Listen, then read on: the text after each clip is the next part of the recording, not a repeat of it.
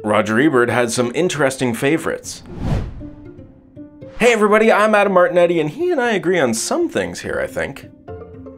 Roger Ebert was never one to mince words when it came to eviscerating a movie that he thought was bad, and he made sure you knew it. Which is why it came as such a surprise when he liked a film that other critics very much did not. Here's 10 films he gave high ratings to where others did not, starting at 3 out of 4 stars. Number 10 on the list is Tim Burton's Alice in Wonderland, which received a 3 out of 4 rating, and Ebert found enchanting. Next up is the 2003 Ben Affleck starring Daredevil, which also received a 3 out of 4, which Ebert described as actually pretty good. 2008's The Happening received a 3 out of 4 as well, with the film weaving a spell on Ebert. Number 7, also receiving 3 stars, was Paul Blart Mall Cop, a wholesome and hilariously preposterous film by Ebert's standards. 1997's Spawn earned a 3.5 stars, being called an experimental art film with interesting characters and truly impressive visual effects. The rest of the list, going all the way up to 4 stars, the highest Ebert would give, includes Cars 2, Star Wars Episode 1 The Phantom Menace,